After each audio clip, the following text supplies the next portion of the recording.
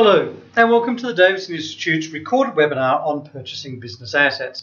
My name is Rob Locker and I'm going to be your presenter for the next 30 minutes or so. Now, it's always great when you buy your first motor vehicle or piece of equipment for your business, as it means you're really committed to making that business a success. As your business grows, you buy more equipment or replace equipment that wears out. Now, while it always feels good to be buying new equipment, you probably also have some concerns about the amount of money you're outlaying in the hope you get enough business to utilise your equipment effectively.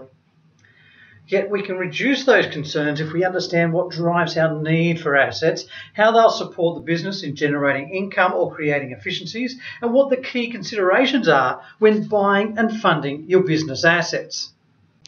So the first thing we're going to have a look at today is what drives the need to purchase an asset and how the asset will support your business to generate greater profits. Then we'll have a look at the financial impacts of asset purchases on a business from both a profit and a cash flow perspective. And then finally, we're going to examine the different ways assets can be funded and how to choose the best type of funding for your business. The decision to purchase business assets, whether that's new equipment, technology or vehicles or whatever it might be, is never taken lightly. And I've seen it lead to many sleepless nights for business owners.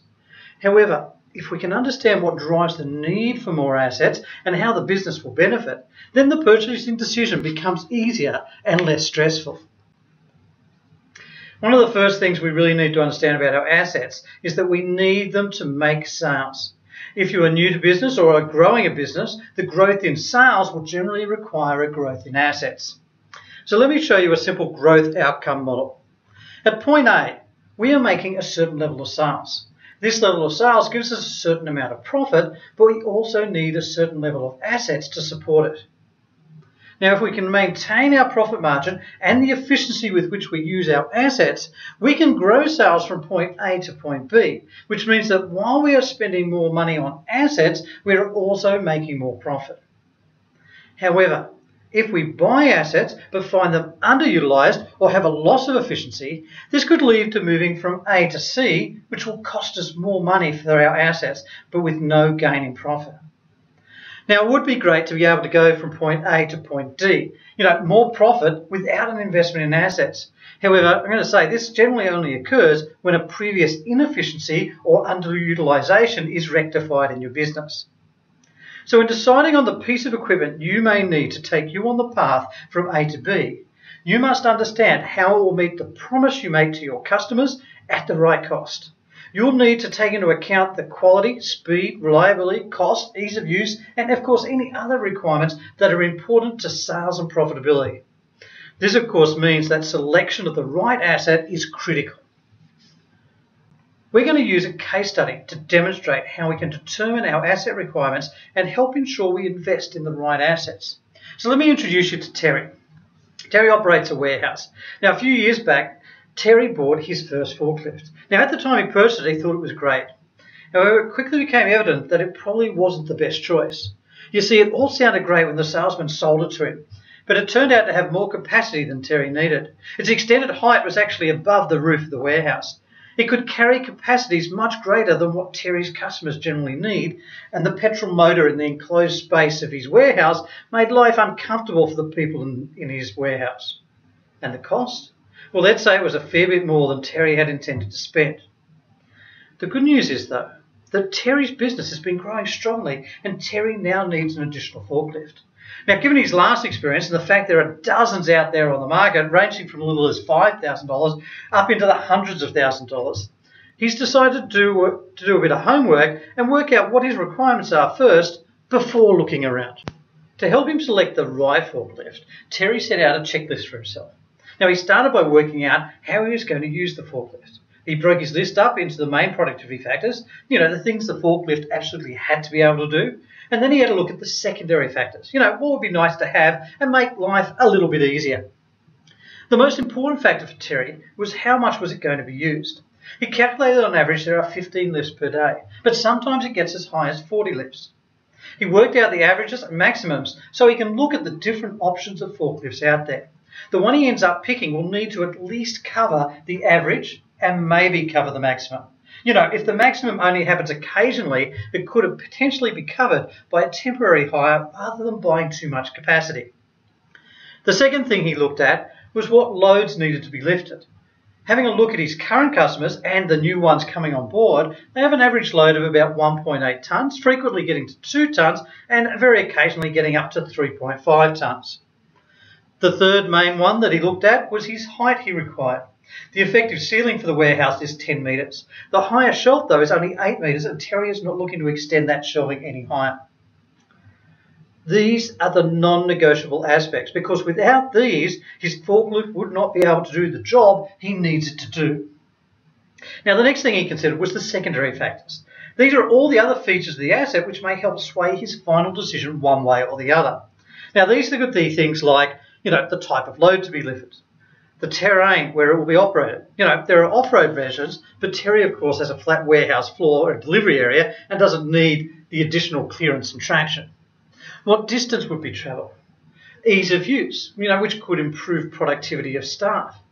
Size and turning circle are also important for manoeuvrability in the aisles. And, of course, are there any environmental factors to be considered? The final options column in the table is for Terry to record the different makes and models that he is considering. This comparison will give Terry a chance to make a better choice. Not necessarily the cheapest or the one the salesperson thinks best, but the one that will best support Terry's business. Okay, so this list works well for Terry.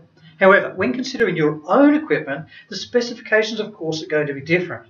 If you're getting a lathe, the quality, tolerances, or number of pieces a day may be the main productivity factors.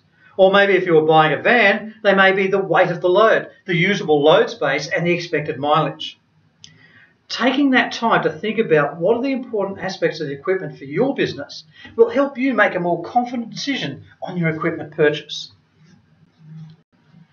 Now, before Terry makes that final decision to get the forklift, he'll also need to look at the financial impact on his business. Will it be profitable, and how does it affect the cash flow of the business? Think about all the costs involved in purchasing an asset in your business. Now, let's have a look at Terry as an example, but keep your own business in mind as you may have many similar costs. Terry is looking at buying a forklift that costs $30,000. Now, have a look at all the different costs to purchase and run the equipment. After all, it's not just about the initial purchase price. Each year, the value of the piece of equipment is going to reduce due to wear and tear. This is generally accounted for by depreciation. Then, of course, it's going to need to be insured and maintained. It'll need to be secured, and operators may need training. And if we're borrowed to purchase the equipment, there's going to be borrowing costs as well. And, of course, these are just the costs to own or have the equipment. Whether we use the equipment or not to make sales, we'll still incur these costs. These are referred to as fixed costs. Then, of course, if we do use the equipment, there are other costs as well. Perhaps fuel, electricity, what we call consumables. And these will increase the more we use the equipment. These are known as variable costs. Understanding the cost to purchase, own and use the equipment is going to help you to calculate the financial impact on your business. As I said, depreciation is the way we account for the value that is going away from our assets. So it's important to understand how depreciation is calculated, as it's going to affect your profitability, your tax position, and will ultimately be an important factor in deciding how to fund the asset.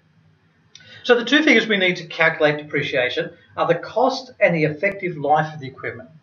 If we have a look at Terry's forklift, the forklift costs $30,000 and it has an effective life of about 10 years. Now, there are two different methods of calculating depreciation: prime cost and diminishing value. The prime cost method provides us with an equal amount every year over the life of the asset, and is calculated simply by dividing the cost of the asset by the number of years of its anticipated useful life. So in Terry's case, the calculation is $30,000 divided by 10 years, or if you like, $3,000 per year. The other method is diminishing value, which uses a percentage of the written down value each year.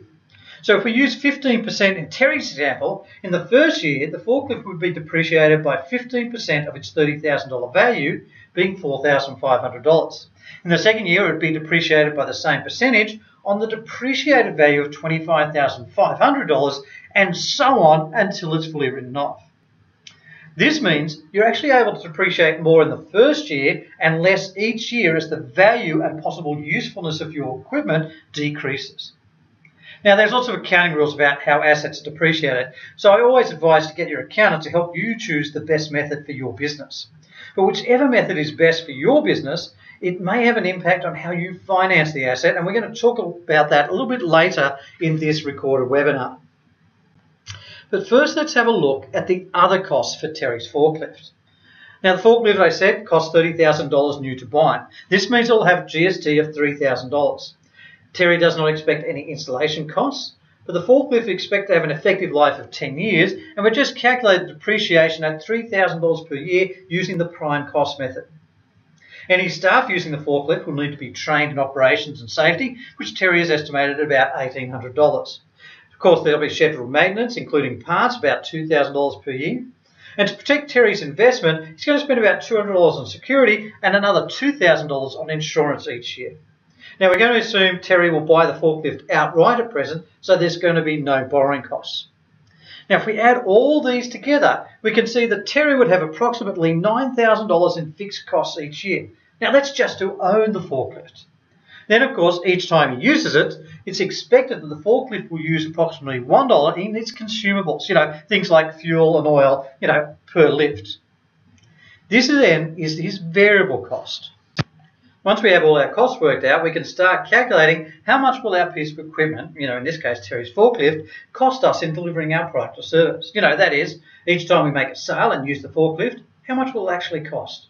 This is important because we can then use that to help price our product to cover our costs. Now, the cost per unit will generally depend on how much we utilise the equipment. The more utilisation, the lower the cost. Now, we've shown on the screen the total fixed cost and variable cost per unit or lift from our previous calculations. To work out the total cost per unit or lift, it is the fixed costs divided by the number of units plus the variable cost per unit or lift. Now, we know that the maximum number of lifts Terry may do are about 40 per day, and he's open 300 days during the year, which gives us a maximum capacity of 12,000 lifts. If we take the $9,000 fixed cost and divide it by 12,000 lifts, we find at maximum capacity, Terry's fixed cost per unit are 75 cents. Add that to the variable cost of $1, and our total cost per unit or lift is $1.75. However, if we were only to use it at 50% capacity, that is 6,000 lifts a year or 20 a day, our cost per unit would rise to $2.50 per lift. Now, the graph we're looking at now shows us how much the cost per unit varies for each level of utilisation. At 2,000 lifts per year or 7 lifts a day, it is $5.50, all the way down to $1.75 at maximum capacity of 12,000 lifts. What you need to think about is how much of the capacity do you expect to use, and take this into account when working out the price to the end customer. Now, let's say you budget for 50% capacity and base the price on $2.50 per lift. If you don't get enough business, our per unit cost will increase and you will make less profit. If we do better than 50% capacity, our per unit cost will decrease and we'll be making more profit. It may also be the key in deciding to hire instead of to buy, particularly if the per unit hiring cost at low utilisation levels is less than the per unit cost to own. As always, be realistic with your assumptions and make sure you set your prices appropriately. So in terms of setting his price, Terry wants to make a return of 20% per year on his cost of $30,000, which means that he needs to make $6,000 each year.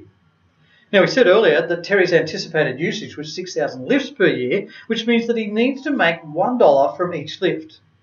We just calculated that his expected cost per lift was $2.50, so adding the $1 required profit, Terry needs to add $3.50 per lift to his pricing to obtain his return of 20% per annum. Of course, Terry's confident that his customers will absorb a little more, so he settles on $3.65. At $3.65, he achieves a profit of $1.15 per lift, but with 6,000 lifts a year, this means his profit will be $6,900 on the forklift. And of course, he can add this to the rest of his bottom line. The other area to look at the financial impact is the impact on cash flow. Now, when you buy a piece of equipment, the first impact is, of course, the outgoing cost of the equipment. In Terry's case, this is $30,000. Oh, don't forget to add in setup costs and GST for the equipment. The 3,000 GST for Terry is indicated by the little red bar at the bottom there. Now the good news is, depending on how you fund your asset, you could get the GST back on your next BAS statement. From the calculations on the previous slide, we saw that Terry is generating approximately $7,000 cash per year from using his forklift. So at the end of year one, he will have covered almost 1/4 of the original cost represented by the line on the graph and received his GST back. If Terry can continue to generate approximately $7,000 cash every year for the 10-year life of the forklift, he will have fully covered the original cost of the forklift in just over 4 years. By the end of 10 years, he could have accumulated cash profits from the forklift of almost $40,000. If the utilization of the equipment changes, it will impact the payback period and the ultimate profit. If his utilization drops, the payback period lengthens and profit reduces. Alternatively, of course, if the usage increases, then the payback period reduces and his profit increases. Understanding how the cash flow works on a piece of equipment can help in deciding whether to proceed with the acquisition and, of course, the best way to fund it. Okay, so far we've looked at understanding the need for assets and selecting the asset that will be most effective in increasing efficiency. Then we looked at costs and the impact on our cash flow. Now we need to look at the different ways we can complete the acquisition, from hiring it, using our own cash, or borrowing. Now, when purchasing assets, you should keep the cardinal rule in mind, and that is to match the life of the loan with the life of the asset. Now, this is an old adage which I believe can help you with your funding decisions and help to take the stress out of your cash flow. Let me give you a little example to show you what I mean. A number of years ago, I had a customer with a highly seasonal business, which meant at times she had a lot of cash in her account and at others she was using her overdraft. But at the end of one particularly good season, Sam had a lot of cash in her account and went out and bought her dream car. It was a little yellow convertible Beetle. Now, it's not my choice of car, but I'm going to say it definitely suited Sam. This, however, created a problem for Sam down the track. Sam had used the cash in her account, but when her next season started, she did not have enough cash to buy the stock she needed. Sam had broken the cardinal rule. She had used her short-term cash to buy a long-term asset. Now, fortunately, her bank was prepared to help her out by refinancing the car and freeing up the cash for her. But she went through a lot of stress and cost before we could fix this up. So what are the options to acquire the new assets the business needs? Well, one option is to hire instead of purchase. If you don't get the full capacity utilization out of your equipment, then as we saw earlier, the per unit cost of hiring may actually be cheaper. Secondly, if you have the cash available, you may wish to use your own funds and pay cash, but make sure you don't fall into Sam's mistake there. Or you may wish to finance your purchase. The question of whether to hire or acquire often comes back to capacity or utilization. Now, if there's only a small or intermittent need for the additional piece of equipment, then hiring may be a more cost-effective option than having underutilized equipment impacting on your profitability. So here's some key questions to think through when considering hiring. How much capacity is actually required? Now, we saw in the previous slide that at low usage rates, the cost per use increases. If your usage will be low or intermittent, is it cheaper to hire the piece of equipment? Secondly, it's imperative that the equipment will be available when you need it. Is the hire company likely to have the equipment available? Remember too, if your needs seasonal, how many other businesses are going to be looking to hire the same piece of equipment at the same time? Or maybe if you've got specialised equipment, is it actually available to hire? And the third consideration, is the hire equipment likely to be in a suitable condition to get your job done? When hiring, you have limited control over the quality of the equipment and its maintenance. The last thing you want is to have hired a piece of equipment that can't do the job you need. So check out your hire company beforehand. Now, if hiring isn't going to work for you, then you'll need to purchase the equipment. So then comes the decision, of course, do I use my own cash or do I borrow? Now, you may have the cash available, as Sam did, and want to use that to buy the asset outright. If this is the case, thinking back to Sam again, remember the cardinal rule to match the life of the loan to the life of the asset. If you do use your own cash, you will not be able to use it again until it slowly comes back in over the equipment's useful life. So consider carefully.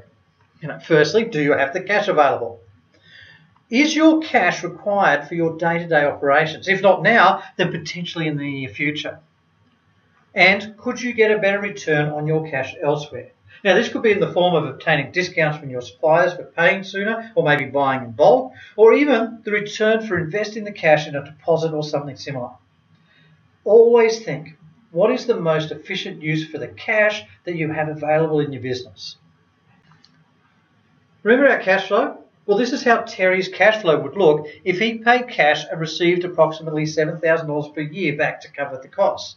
He'd recoup the cost of the forklift in approximately 4 years. After 4 years, the cash contribution would add to his usual cash flow. Now, if borrowing to acquire the asset is your selection, there is still a decision to be made, as there are a number of borrowing options. Now, often people think of a business loan which requires security, such as cash or property. However, if the equipment you need is not overly specialised and it could be sold on a second-hand market, you may be able to take advantage of various equipment finance options which may only require the asset and director's guarantees as security. Now, there are 4 main types of equipment finance: commercial loan, commercial hire purchase, finance lease, or equipment rental. Each type of finance will have a different cost and impact cash and profits differently. But the first question on most people's minds, particularly if they're considering borrowing, is what will the monthly repayments be? Well, to get an indication of how much the repayments may be, you could use a calculator like the one on Westpac's website. This particular one is for motor vehicles and it's used at an interest rate of 5.34% per annum. Other types of equipment may have a different interest rate, and of course interest rates on this type of finance will vary regularly. So you should always talk to your banker and get a quote specific to the item you're looking at acquiring when you're ready for that. But for Terry's forklift, based on the above calculator, the loan amount is the cost of the forklift, i.e. $30,000. His term is going to be 5 years, and he wants to fully pay the loan off by the end.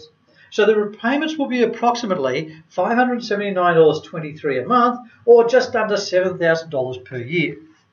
If Terry finances his forklift under those conditions, his cash flow may now look like this. We've assumed that he pays his GST up front and then reclaims it straight away. Now, there's no need, of course, to pay out the $30,000 at the beginning because he's borrowed the money.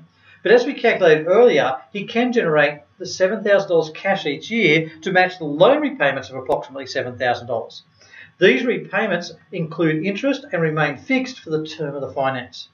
Now, effectively, he will have paid approximately $5,000 in interest costs over that 5 years, which of course reduces his cash profit to just under $35,000 compared to the original $40,000.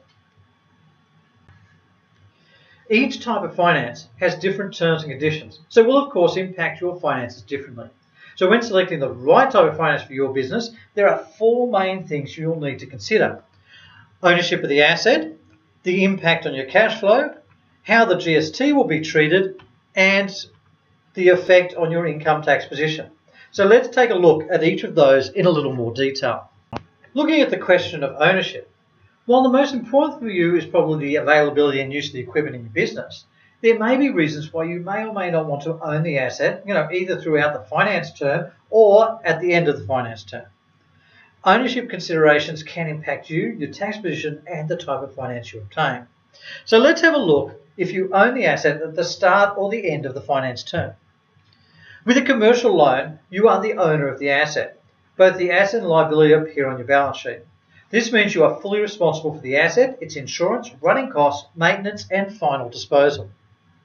With hire purchase, on the other hand, the financier owns the asset until the agreement is paid in full, and ownership will then transfer to you. Now, both the asset and the liability are going to appear on your balance sheet, and while you may not own the asset during the financing term, for tax purposes, the Australian Tax Office will consider you to be the owner. With a finance lease, again, the asset is owned by the financier during the term of the finance. However, at the end of the term, you can make an offer to purchase the asset and pay out the financier. If you choose not to take up ownership, the financier has the responsibility to dispose of the asset. Equipment rental, on the other hand, means that you rent the equipment and simply hand it back at the expiry of the agreement. You do not own it. Quite often, people use equipment rental for things like computers, which get outdated quickly and therefore are not worth keeping at the end of the contract. This gives them the option to update to the latest technology. However, with equipment rental, you should read the conditions of your rental contract carefully and make sure you can meet their conditions, particularly at the end of your contract term. As we know, financing an entire purchase allows you to spread the cost of the equipment purchase over the term of the finance, which can be helpful for your cash flow. But there are other options that may suit your cash flow even better. If you have some cash available, you could pay a deposit up front, which will reduce your monthly payments and your interest bill. This is available with a commercial loan or hire purchase. Or you could pay a residual or balloon payment at the end of your finance term. Again, this will reduce your monthly payment but increase your interest bill. It's available with commercial loan, hire purchase and finance lease. Now, although with a finance lease, the Australian Tax Office, the ATO, will set the minimum residual amount. Neither of these options apply to equipment rental because you don't own the goods.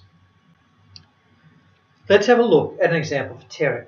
Now, using Terry's forklift, we're still starting with our $30,000 over 5 years, but with a 43% or $12,900 residual to be paid at the end of the finance term. Now, a good rule of thumb is to make your residual what you expect the value of your equipment will be or what you would get for a trade-in at the end of that finance term. Now remember, we're using a calculator for motor vehicles and the interest rate and residual values may actually be different for different types of equipment. But in this case, Terry's monthly payment has now dropped to $397.01 per month or $4,764 per year. Let's look at this graphically. His repayments are now only just over $400 per month or almost $5,000 per year. But with the same amount of usage and pricing, he would still continue to receive almost $7,000 per year in cash profit. As you can see from the line, Terry is now cash flow positive for all years except year 5 when he has to pay out the $12,900 residual. However, it's going to have cost him just over $7,000 in interest and his eventual profit will have decreased to just under $33,000 from the original $40,000. GST is another consideration when determining which type of finance best suits your business. Now, it all boils down to when you pay the GST and even more importantly, when you claim it back. Now, with a commercial loan, you may pay the GST up front and claim it back at your next business activity statement, assuming you're using the asset 100% for taxable business activities. Some financiers will include the amount of GST in your finance amount and you repay it when you receive the cash back from the Australian Taxation Office. Now, with hire purchase, the financier pays your GST up front and includes it in the amount borrowed. But as the Australian Tax Office deems you to be the beneficial owner of the asset, you can claim the GST on your next BAS statement. Similar to the commercial loan, you pay the GST back into the loan and reduce your interest. But your financier in this case may actually allow you to keep the GST and use it for your business. This means, though, that you're going to be paying the GST back over the term of the finance and it will cost you a little more in interest in the long run. If you're using hire purchase, you will have to pay GST on your interest payments each month over the term of the finance. With finance leases and equipment rental, you will be paying GST on the rental amount. Now, the final consideration when selecting the type of finance is how it will impact your income tax position. And this again stems back to the ownership question. Where the goods are owned by you for tax purposes, as they are under commercial loan and hire purchase, you can claim depreciation and interest on the finance as a business expense. This is because under hire purchase, the Australian Tax Office, the ATO, deems you, the hirer, to have beneficial ownership. Now, when the goods are owned by the financier, as they are with a finance lease and equipment rental, then your monthly lease payment or rental is the business expense. So it's a good idea to discuss this with your accountant about which option is better for your own tax position. So all of these things, ownership, cash flow, GST and income tax, need to be considered when deciding on the best way to finance an asset purchase. Now, while it may sound a little complicated, the financial position of the business at the time of the purchase will probably make the choice quite straightforward. And you can always use a checklist to help you out. And that's exactly what Terry's done. So let's have a look at Terry's forklift purchase checklist and see what type of finance may suit him best. Now, firstly, in terms of ownership, Terry's opinion is that the forklift will have another few good years' economic life left at the end of the finance term. Now, he does not care if he owns the asset from the start, but he would like to keep the forklift after it's paid off. Now, this means that he could finance either as a hire purchase, commercial loan, or finance lease. In terms of cash flow, Terry does not have the cash available to make a deposit up front. However, he would like to reduce his monthly payments by having a lump sum payable at the end of the finance term. Again, this is available on the hire purchase, commercial loan, or finance lease options. The option of paying a deposit up front, of course, is not available on that finance lease or equipment rental, as Terry will not have ownership of the goods with these options. In terms of GST, Terry likes the idea of claiming his GST at his first BAS statement, so hire purchase and commercial loan are more appealing from that perspective. He also likes the idea of financing the GST for the term of the loan, using it effectively as an extra amount of credit that does not require extra security. This is mainly offered on hire purchase and sometimes on commercial loans as well. Terry uses the diminishing balances method of depreciation, meaning he can claim more depreciation, reducing his tax in the early years of the forklift. So for income tax purposes, Terry's preference is to claim the interest and depreciation as opposed to a monthly lease payment or rental. So it would appear that in Terry's situation, a hire purchase is likely to be the most suitable for him due to being able to finance his GST, although this is going to cost him a little more in interest in the long run. Today's webinar has been all about purchasing business assets in a way that supports the business to achieve its goals. The need for more assets is generally driven by growth or improving efficiency. Any acquisition of assets is going to have a financial impact, positive and negative, on a business, and we have looked briefly at how we can calculate that impact. Then finally, we discussed the different options for funding the purchase and again approached it from the perspective of what is the best way to achieve the business goals. Now, if you're interested in equipment finance, please contact your banker directly or visit Westpac's website at www.westpac.com.au. Thank you for your time today.